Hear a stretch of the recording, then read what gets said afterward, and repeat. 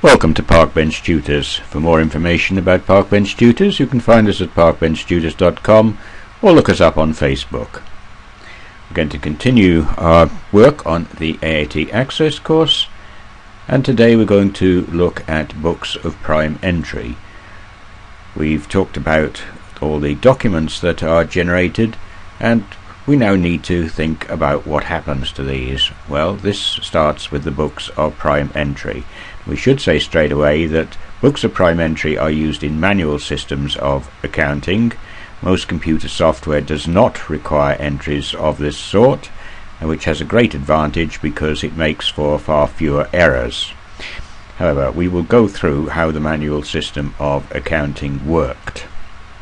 A book of prime entry is essentially simply the very first place where any information from a transaction is recorded.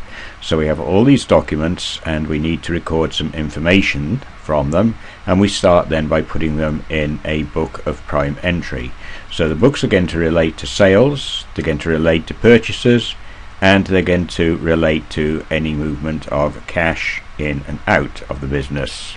Right, so we're going to have books for sales, books for purchases, and a cash book.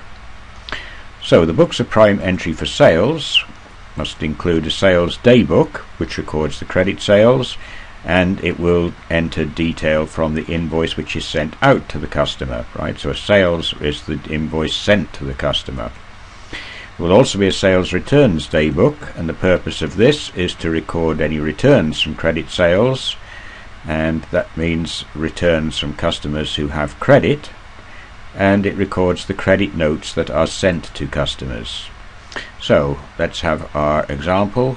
Our case study is Grimface and Snarler, who own Happy Music, and they sell musical instruments. So here's an invoice which is being sent to Abel Ringer.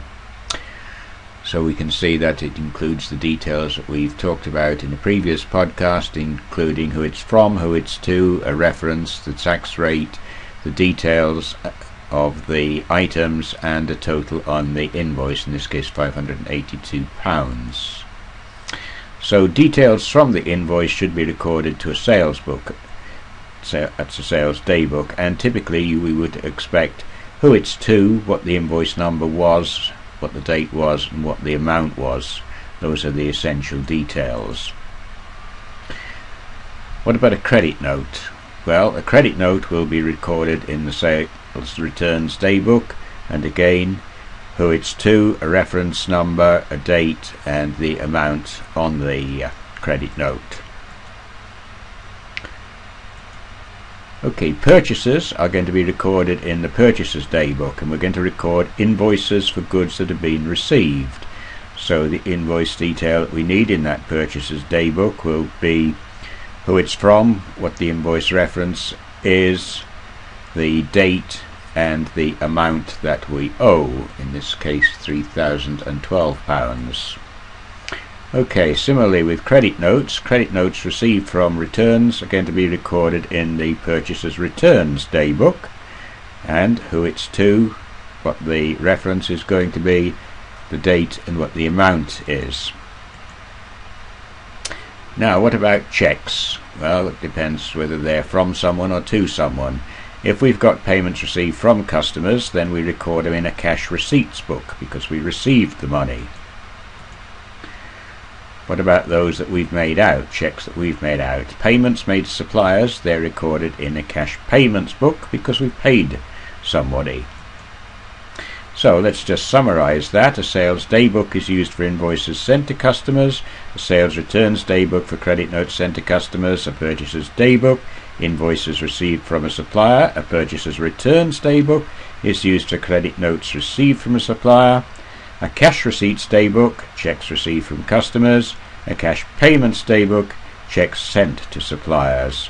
That's our summary then of the use of day books. So, okay, let's see if you can remember some of this.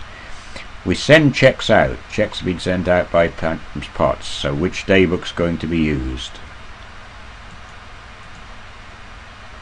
Okay, some more. Checks have been received by a business. Checks received by Sharon Spoon. Which day book should be used for the entry?